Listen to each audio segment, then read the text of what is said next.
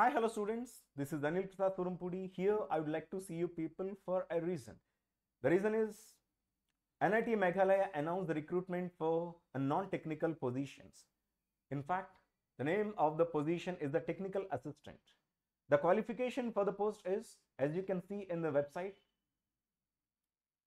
this is, the website for this is nitmeghalaya.ac.in.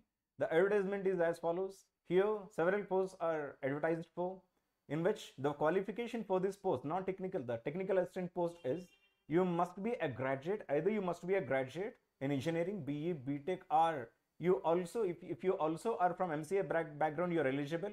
Okay, MCA in computer science from a recognized university. And that's not all. If you also are a diploma holder with a first class, you are eligible for this post. Okay, so these posts are announced for computer science department, computer science and engineering, and technician, the computer center, also for electronics and communication engineering. And the pay scale is, this is a pay level 6. That means you get a basic pay of 35,400. That means your actual salary will be around 60,000 to 70,000. So why are you waiting for? And the upper age limit is 30 years. And relaxation, see here the number of posts mentioned here, 1 SC, 1 unreserved, 1 unreserved, and so on. For more details, I would like you people to go to the website NITM.ac.in.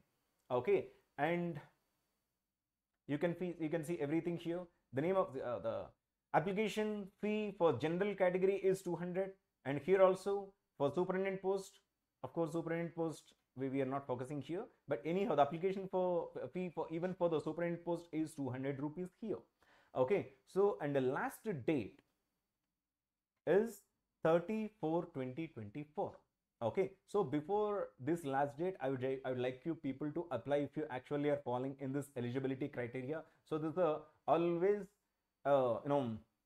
best to have securing a government job all the time. So I request you people, if you are falling in the eligibility criteria, I request you people to apply for this post and wait for the call for the interview or the written test.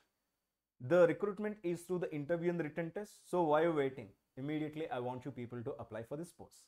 Thank you so much, and that's it. Anil Prasad Surumpudi and signing off.